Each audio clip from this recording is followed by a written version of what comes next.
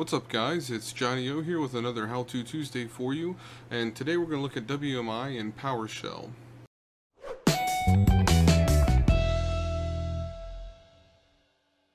So let's start with WMI. What is it? It stands for Windows Management Instrumentation, and it's a Windows management utility for managing remote and local computers. WMI is natively available in any Windows computer from Windows ME and up. Today I want to take a quick look at the Get-WmiObject commandlet in PowerShell and see some of the power that WMI gives us through PowerShell. So using Get-WmiObject, we can specify a class which will return data about the computer relevant to that class. We'll get more into these classes in just a moment. They are based on the CMI Common Information Model Schema. So I think that's enough base information. Let's go ahead and look at WMI in action. So I'm going to go ahead and launch PowerShell as administrator, and once you have that done, you should see that it's set to the root directory of Windows System 32. And we're going to go ahead and take a look at the Get-WMI object.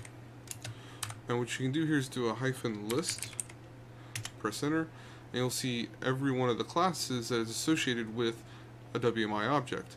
Now you can see that's a lot of data to try and get through.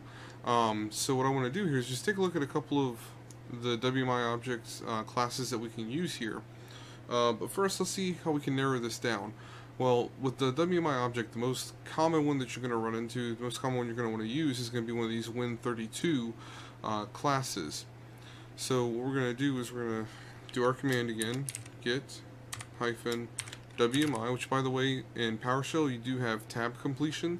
So if you just hit tab once you get to there, it'll auto-complete with the next object in line that matches that text. So we're going to do the -list again.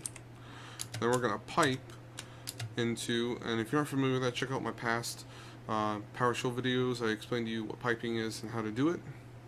But we're going to pipe that to question mark, which is basically just going to tell PowerShell we want to do a query. And we're going to do a curly brace. We're going to do $_.name. And again, if you don't know what this $_ does, I explained that in a previous PowerShell How To Tuesday. So go check that out and then pop back into this. I'll put a link for it in the description and in a card up here for you. So we're going to do -match because we want to match with Win32. And so you want that in quotation marks because we're trying to search for a string. And press enter. And you'll see we get everything that begins with Win32. It's still a very long list, but it helps you narrow it down. You kind of scroll through this and look for something that maybe is, something you might need. But what I'm going to do, instead of searching through this, I'm going to just go ahead and give you a couple of the WMI classes or Win32 classes that I find useful. So the first one, again, we're going to do our get-WMI tabbed autocomplete is Win32_BIOS. So this is going to provide a few key pieces of information about your computer BIOS.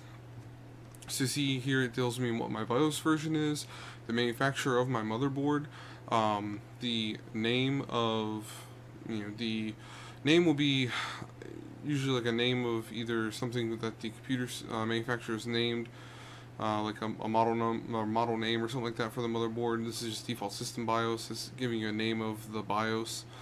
Serial number to be filled by OEM. It's because it's a custom built PC. Version Alaska 10.7/2009.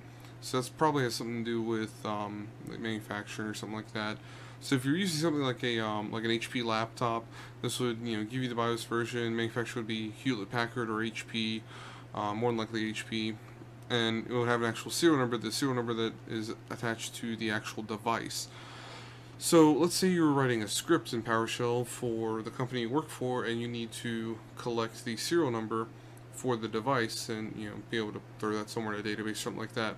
Well, if you need to just get the serial number, what we can do is do an open parentheses, get-WmiObject, then we're going to do our Win32_BIOS, close the parentheses, and we're going to do a .serial number. and that'll return to you just the value in the serial number field. Again, it doesn't work too good with my PC because it's a custom built, so there's no serial number stored in the BIOS by default, but if you have a pre-built PC, either desktop or laptop, it will have a value stored there. So another thing we can do is we can do Get-WMI Win32 underscore computer system, and then we'll go ahead and press enter, and you'll see kind of self-explanatory again, gets computer system information, so it'll pull what domain the computer is a part of. So in my case, because it's a personal PC, I don't have a network set up, a domain set up on my home network. It's just in the work group. Manufacturer, again, this is the motherboard manufacturer, because I have an MSI motherboard. The model is the model number attached to my motherboard itself, which is an MS-7834, which is the MSI Tomahawk AM4 motherboard.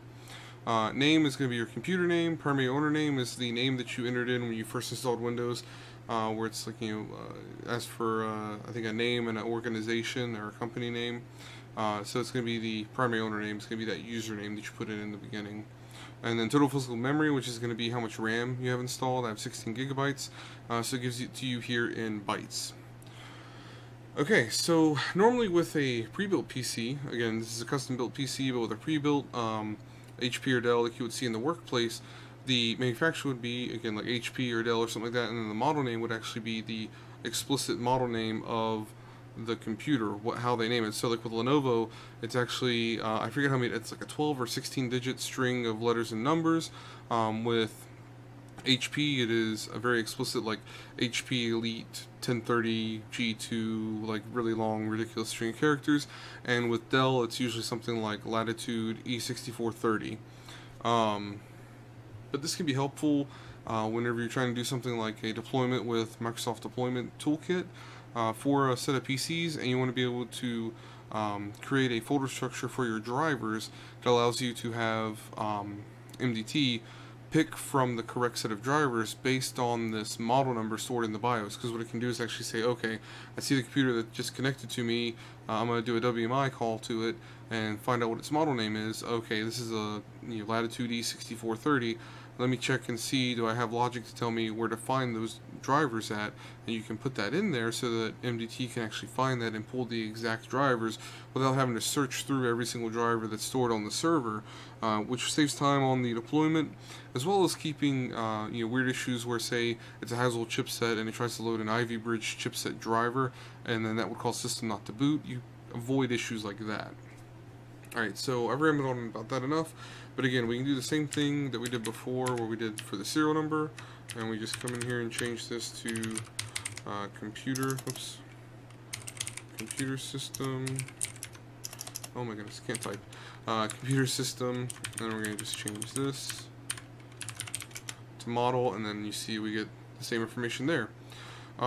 So just a couple other things that you can do to get useful information about the system would be Win32 disk drive, and that will list all the physical disks on the drive and what their capacity is, what the size of the drive is.